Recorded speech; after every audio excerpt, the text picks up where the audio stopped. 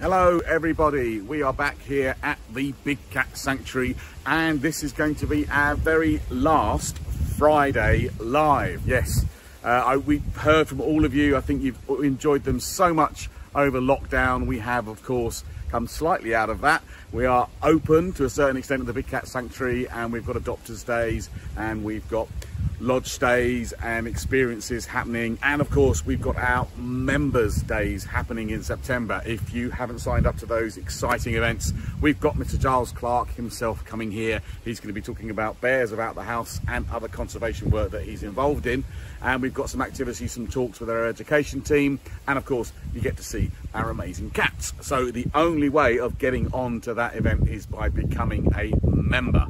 So if you want to come here over September from the 11th to the 14th, then you've got to sign up to membership to be part of that.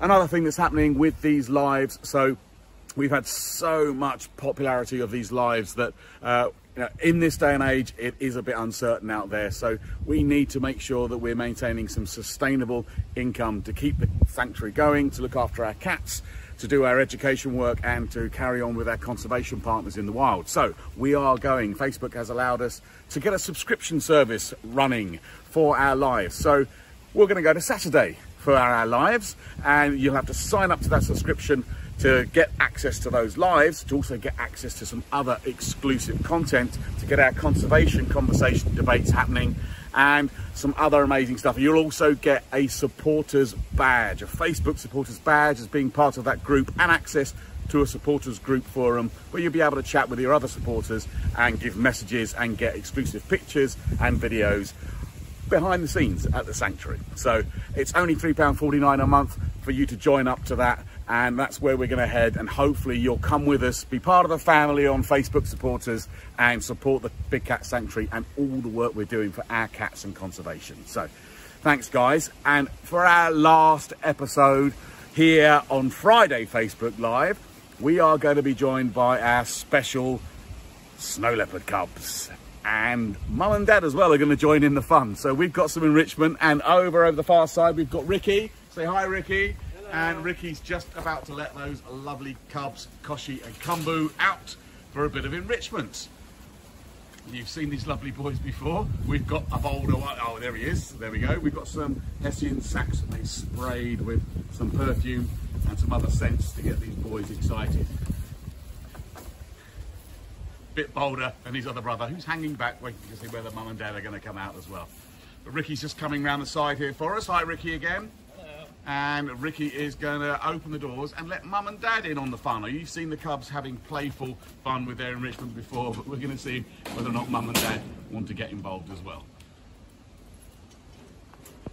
These boys, obviously, if you guys have been watching from the start of things that we've been doing, this grown even bigger still, and I think the boys are a bit bigger than mum now. Ricky, yes? Yes, definitely. They're pretty much the same size, and probably the same weight as her now.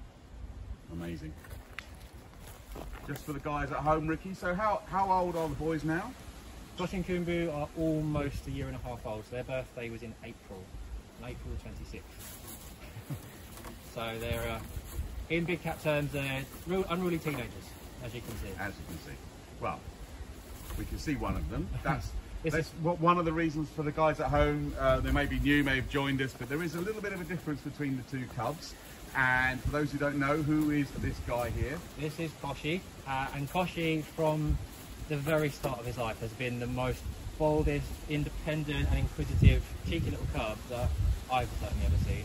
And he was, as you saw, straight out onto that enrichment, and he's having a great time. And just to show the big difference between them, Harry, behind the camera, if we have a little pan across, you can see the difference between this little cub over here, who's having fun, and what is his brother doing, Khumbu?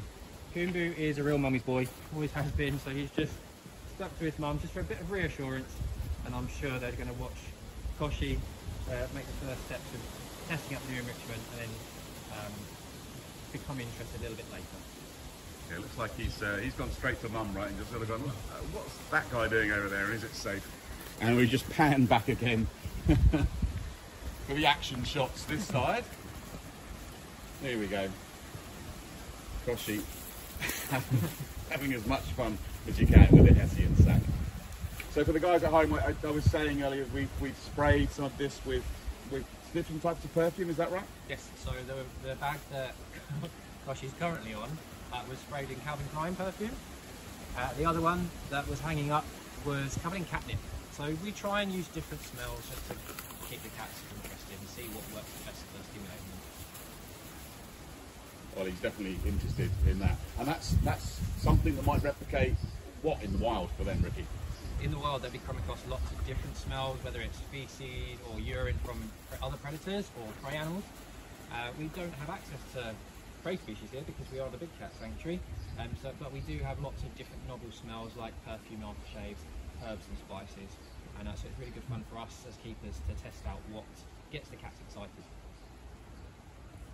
Having a little rest there. I think he's even slightly drooling at the smell of Calvin Klein on a Hessian sack, and why wouldn't you?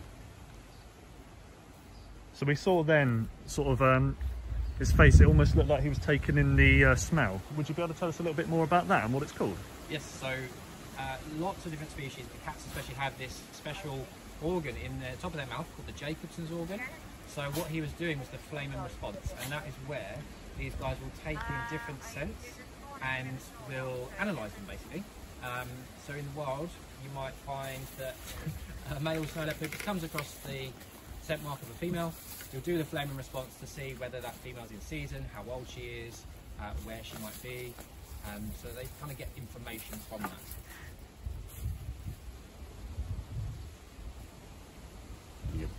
Powerful look at that Hessian sack as he got caught on it and he was like, I don't like you anymore. It's like a punch bag. So we can see where Koshi is now. I mean, so partly the design of enclosures, we always tend to try and tailor that towards the species. So what is there inside the enclosure there that sort of helps out a snow leopard? Well, these guys naturally from places like the Himalayas and Central Asian mountain ranges. So we've tried what we can to add in some shingles and some rocks. It's on a shadier part of the site, and these two have the best time hiding around the rock pile and playing Stalk the Keeper, especially when we're doing our evening checks. And yeah, these guys really do enjoy their environment. And good scratch there. Stretch and scratch. Koshi. Brother seems to be not interested at all. Khumbu's gone up the tree. Khumbu's gone up the tree. So we've just got a singular snow leopard cub to focus on at the moment. There we go. Catnip action. So this sort of enrichment, how often would we provide this for the cats? We try and enrich the cats every day, but we'll try and rotate what they get. So it might be that the next time they get something, it will be something novel, like a boomer ball or a cardboard box, which they like to absolutely destroy into 1,000 pieces. It might be something like camel fleece or sheep's wool that we can just put around the enclosure. But for today, it'll be something really, really fun for them that's smelly at the same time, which will help Koshi, and probably later on, once he's got his confidence up, Khumbu, just burn a lot of energy whilst they're fighting these bags. So yeah, these guys have grown up, but they're still cub-like, so they need to burn up some energy. And you know, how are they going to develop? I mean, they're just over a year now. So how long will it be before they become adults? So usually between 18 months and 2 years that these guys would be seen as ready to leave mum in the wild. And then we find in captivity that these guys are ready to breed from around 2 to 3 years old. So these are part of the breeding program for their species. And hopefully within the next few months to later this year, even next year, we might start to find out about where they might be recommended to move on to as part of this extension breeding program. Great to hear. So the breeding program, Ricky, that's really interesting. I mean, we've talked about it a few times on the live, but maybe just remind people why we're actively involved in an endangered species breeding program. We want to be helping these guys out in the wild, and by having them in captivity, they're like an insurance policy. It's extra genetics, it's keeping a healthy population for the general public to come and see and just fall in love with. And the hope is that by raising awareness and money from these captive cats as part of these breeding programs, we'll be able to fund projects that help their wild counterparts, and then in turn, in the future, make the wild safe for captive animals to be able to be supplemented into. Amazing. Koshi's discovered he can attack the Hessian bag from above as well. trying to grab that up there. So this is not only sort of a sensory enrichment for them, but also a physical workout for him. Definitely a physical workout, but he will be absolutely knackered later, which I'm sure his parents will very much appreciate. He loves to jump around, jumping on his dad. Same with his mum. So she's actually just sitting next door watching him. So I'm sure she'll appreciate that he'll be very tired later on. I'm sure they will. It's so interesting. I mean, we were saying with the mum and dad might get involved. They're obviously just hanging back and letting Koshi have his fun at the moment. But in the wild, I mean, we have these guys mixed together here at the sanctuary, but that's unusual. That wouldn't happen necessarily in the wild, right, Ricky? No, so most of these cats are naturally solitary. We are just incredibly lucky that Laila and Yarko, so mum and dad, get on as a pair really well. They're like a little married old couple. And Yarko as an individual is very relaxed, he's got a really good temperament, so that's why we took the decision to mix in the cubs with him when they're about 4 months old. And he took to it really well. And yeah, we are incredibly lucky that now we have this social unit, which gives them real stimulation and interaction, and just gives them lots and lots to think about all the time, rather than just being on their own. Very good, giving them the best environment whilst we're here at the Big Cat Sanctuary looking after them, which is amazing. And I mentioned before, ladies and gents, at home, that we have our Members' Days in September. Now, one of the big things that's happening on Members' Days is that 2 lucky people are going to be the first members of the general public to actually have a hand feed with these 2 gorgeous cubs, Koshi and Khumbu. So if you want your chance to be one of those lucky winners, then you can buy your snow leopard hand feed lottery tickets online, and then sign up, become a member, and you'll be a chance to be here on the day when we pull the ticket on the Sunday of our Members' Days there. So 2 lucky people to get the chance to hand feed one of these cuddly and amazing cubs up there, just showing off his power and strength attacking a Hessian bag for you. Brother still not in sight anywhere, gone up a tree, we believe, probably to pester his dad.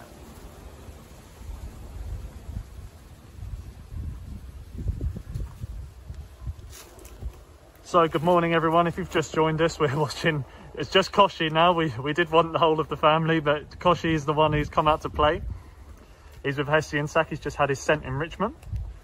So this is going to be the last one of our normal Friday lives. We're going to be moving over to Facebook fan subscription service, which is going to be £3.49 a month. And with that, all of our lives are going to be going through that. So why not become a supporter of the Big Cat Sanctuary? What we're trying to do is build a community of supporters through Facebook. And you get loads of perks if you sign up to this subscription service. You'll get behind the scenes content. You'll get all of our lives, including our conservation conversations. You'll be invited to a Facebook community group as well. And you also get a supporter's badge. So why not become a supporter and help out the Big Cat Sanctuary? Everything that we make through the subscription service will go directly towards the care of our cats. Great, thank you, Harry.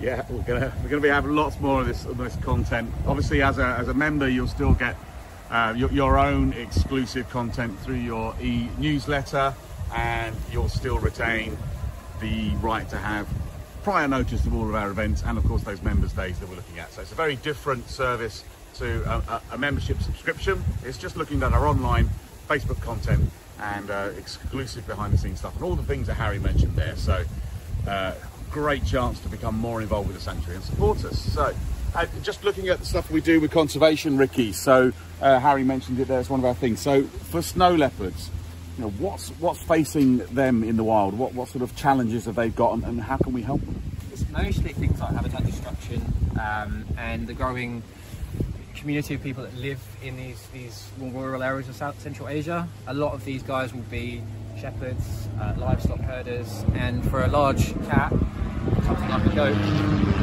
right above us. It's just our friends next door at Headcorn Aerodrome flying past. So sorry, Ricky, say that again. So for a large cat, having something like a flock of goats walking around in your territory is going to be a nice, easy option for getting yourself a meal. And obviously these people that are living in these areas, being livestock farmers, are usually quite poor. So there's a conflict issue. So we have supported the Snow Leopard Trust, and just having the babies here has enabled us to support the Snow Leopard Trust even more, to try and help these guys out in the wild. Amazing. Well, I think Koshi, if we just have one last look in over there, Harry, I think he's given up on Hessian sacks for a while. His brother's not even bothered for a little very relaxed, chill snow leopards. Mum just looking on and seeing Koshi's antics. But as we've been joined by a very noisy aeroplane, ladies and gentlemen, we're going to leave you just with Koshi playing away with the Hessian sack. We hope you have enjoyed all of our Friday Facebook Lives, and if you have and you want more, please sign up to that subscription service. By doing that, you are going to be supporting our welfare, education and our breeding and conservation programs here at the Big Cat Sanctuary. So thank you to everyone that's been involved, sent Facebook stars and got involved with our Facebook Lives. You can carry on doing that by becoming a subscription member. So sign up today or become a member. You'll be helping us do the work that we do. Thanks everybody, and we'll see you again soon for a Saturday Live coming very soon at the Big Cat Sanctuary. Thank you.